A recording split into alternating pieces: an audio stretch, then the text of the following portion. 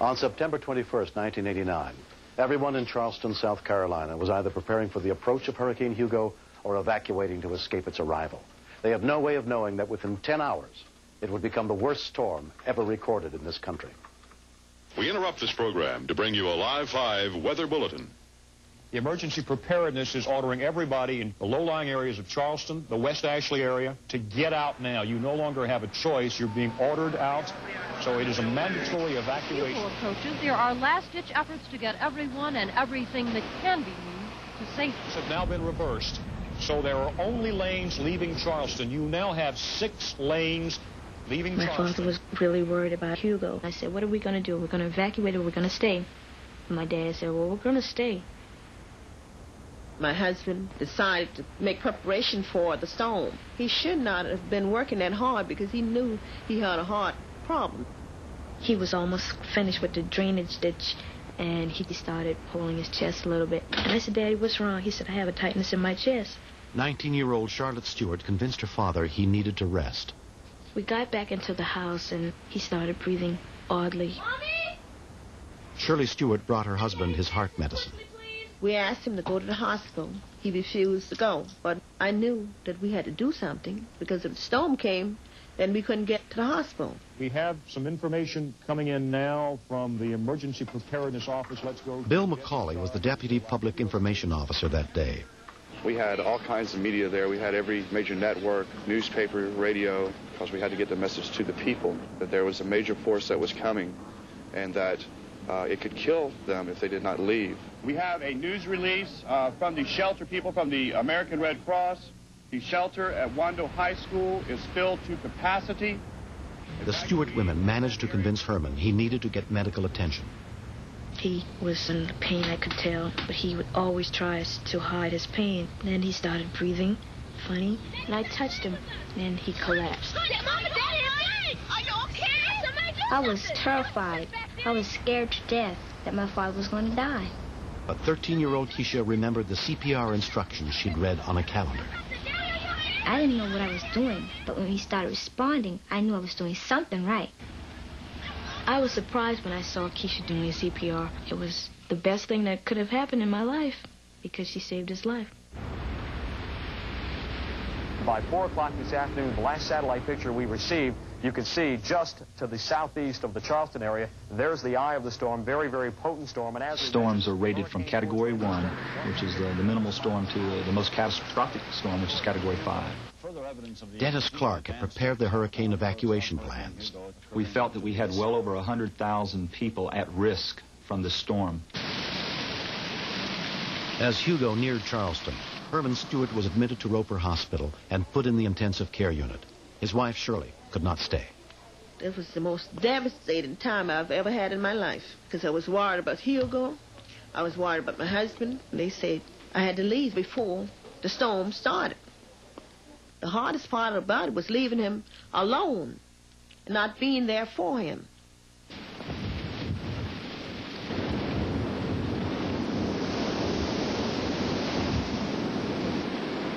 It's now just a few hours before the hurricane should slam into Charleston and the rest of the Low Country. A lot of that humor. If you want to leave the Charleston area, please leave now. You cannot delay, because shortly it will become too dangerous to leave the Charleston area. Lincoln High School was offered as a shelter based on the fact that the Corps of Engineers study said that it should remain dry up through a Category 4 storm. People were located throughout the school. There were some people in the band room, people in the home economics room, people in the gym, and people in the cafeteria. I was basically there to keep law and order. Hundreds of people left their homes and took refuge at Lincoln High School. At that point, the wind was just rattling, whistling throughout the school. I mean, you could almost hear the school breathing. Hurricane Hugo is now a strong Category 3 hurricane. I repeat, a strong Category 3 hurricane. That means that we will have winds up to 132 miles an hour. We believe in county government that it is unsafe for you to travel and transfer some roadways. So by 9 p.m., it became too dangerous for anyone to go out in the storm. At this point, do not leave where you are.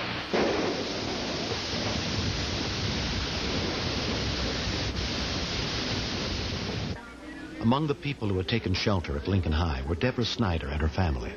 I have a 16-month-old little girl, and we went on to the school. It was me and my other 3 sisters, my little nephew, and my little niece. We was playing cards, and the light kept blinking off and on. We was having fun, really. It didn't bother me.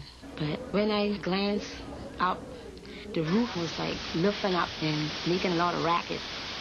Ladies and gentlemen, landfall for Hurricane Hugo is between 12 and 1:30 this evening, north of the city of Charleston.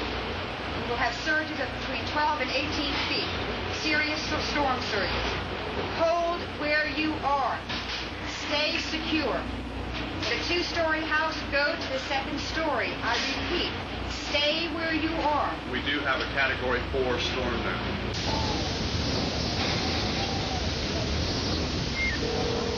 Anything you guys can do for a person when that roof falls? No, sir, you just need to part of the house. Get to another part of the house. No, sir, there's no way we can get anybody out of there right now. Oh, Lord. When the hurricane finally hit, the calls really started coming in. Pray nobody does. We had to tell them, you can't leave. You're going to have to stay right there until it's over now. You know, you don't have a choice. I understand that. It's a very solemn feeling to not be able to help when that's what you're committed to doing for the rest of your life. While Helen Moan worked at the 911 center, her 7-year-old son Darren was at a shelter with his godmother, listening to the shortwave radio. The children played all kinds of games. They explored the building. And every once in a while, we would all go to the back door and open the door and look out. At Roper Hospital that night, nurse Karen DiLorenzo Thames headed the intensive care unit. In the ICU, we have 14 critically ill patients that we know need to be taken care of. Mr. Stewart was admitted in the afternoon prior to the storm with a diagnosis of a heart attack. I'd say he was unstable at that point. The wind was whistling like I've never heard it before. Transformers were blowing up all over town. It's the most brilliant color aqua I have ever seen. At 9:40, the transmission system feeding Charleston failed. Roper Hospital was without power. But within seconds, its 5 emergency generators kicked in. In many parts of the hospital, lights were deliberately turned off, so power could be supplied to the areas that needed it most.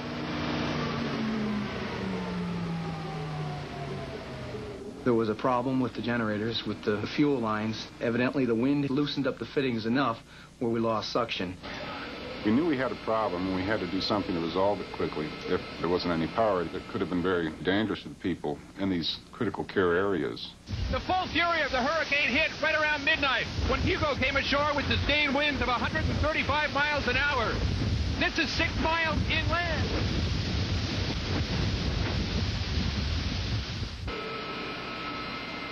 We realized someone was going to have to go out there and hand pump diesel fuel to those generators to keep them running. We had approximately 15-20 minutes before we ran dry. There wasn't time to say, well, Dave, you go, or Dan, I'll go, or whatever. So Dave and I decided that if we went out there together and one slipped, there'd be another guy there to help. We really couldn't see what was going on or what was flying through the air. The velocity of the wind is just unbelievable.